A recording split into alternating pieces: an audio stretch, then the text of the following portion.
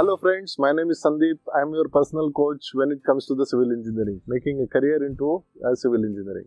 Now, in today's topic is the wind load.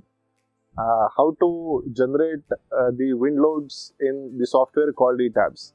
Now, there are basically 4 different methods actually.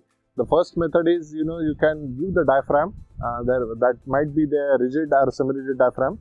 You can give the diaphragm and you can generate the loads based on the diaphragm inputs.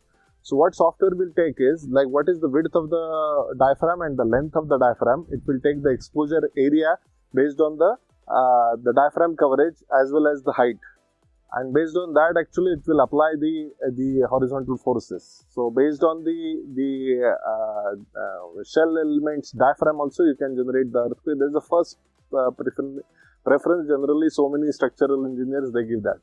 Second methodology is like you can generate the wind loads in ETABS through the shell objects. Means you can give the like a curtain to the building. We call it as the auto cladding. You can give the auto cladding to the building, and after that you can actually give the force coefficients in the horizontal manner, whether it is towards the windward or the leeward. Okay, so this is second methodology when the building plan is quite irregular in nature, not in particularly in rectangular. People are preferring this kind of methodology. The only hitch in this particular methodology is what is the windward coefficient or the leeward coefficient. Then that you need to find out from the IS 875 part 3. The third methodology, which is a little bit more complex actually, when the time period of the building is more than 1 second or the frequency of the structure which is less than 1 hertz. In that case actually IS 875 part 3 compels you to go to the generate the wind loads through the dynamic method. What is the dynamic method? The dynamic method is wind gust factor. Now, when it comes to the wind gust factor, actually, chapter 7 of IS 874 part 3 governs. So, in that case, actually, you just need to refer various different graphs. There are various graphs, 6 to 7 graphs are there. From that, actually, the wind energy is there, surrounding environment is there, various different parameters are there. So, in that case, actually, you will apply the wind load along with the gust factor. Gust is the impact load. Okay, it's like something if I'm throwing one particular stone from very height, actually the weight of the stone multiplied by the impact will cause the basic effect actually. So based on that actually it calculates the force, which is little bit more accurate in nature.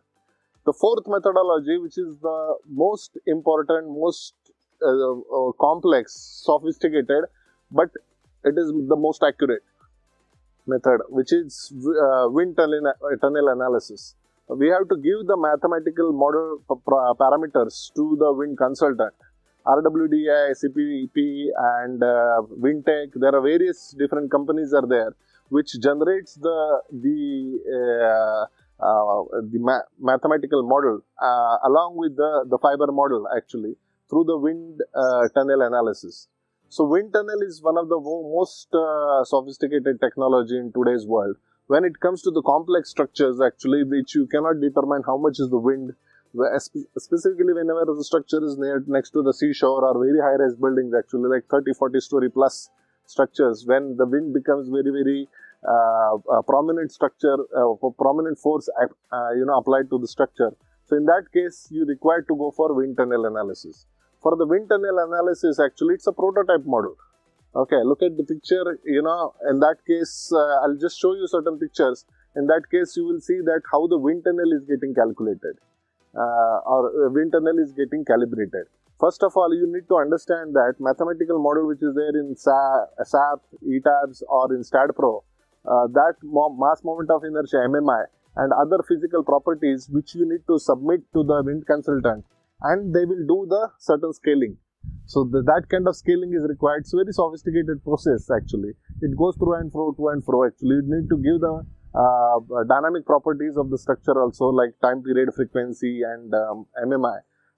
Based on that, it generates certain forces which you need to calibrate based on the wind model and the ETABS model.